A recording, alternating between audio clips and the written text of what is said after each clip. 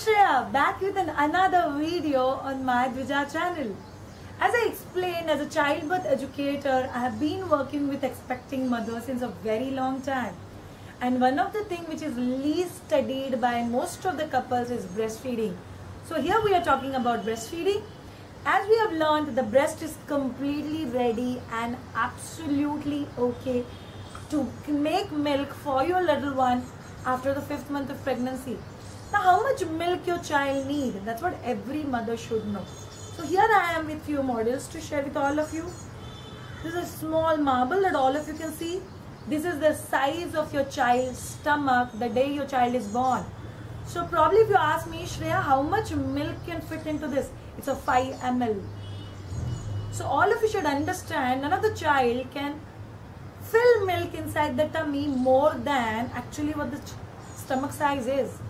But at the same time, reality remains. All of us as an adult, there are more, oh, I had lot of food, I am overfull right now. So everyone's stomach is stretchable. So if you fill more food, it is going to stretch and take in all that is put inside the mouth. So same thing with the child. Child needs 5 ml of milk on the day 1. And every mother can release that much milk right from the first day of delivery, irrespective of the form of delivery you have. The second wonder is this. There's a bounce ball. Your child's stomach size around on the 3rd day is of this size. It can fill in around 25 ml of milk. Why all of you should know this particular thing? Yes, because milk flow at the breast is going to begin after the 2.5 or the 3rd day. First 3 days, what you release is a colostrum, which is a yellow sticky things, which is an immunity for your child for so many days. It's the most nutritious thing. So first 3 days, what your body releases is colostrum. 3rd day onwards, the milk flow starts and your child's stomach size is around this size, around 25 ml of milk, what every mother's body is releasing.